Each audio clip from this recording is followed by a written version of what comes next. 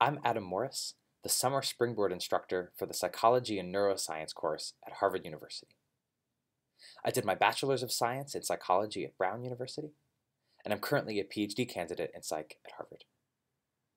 My focus is on social emotional learning, so I study how people learn and what kinds of skills we can teach them to help them lead rich, fulfilling social lives. I've taught psychology for the past 4 years at Harvard, and I've won several awards, including 2 research fellowships and 3 teaching prizes. My hope is that students leave the course with a sense of how wild the human mind is, how crazy and beautiful and surprising it can be, and how much fun it is to study it professionally.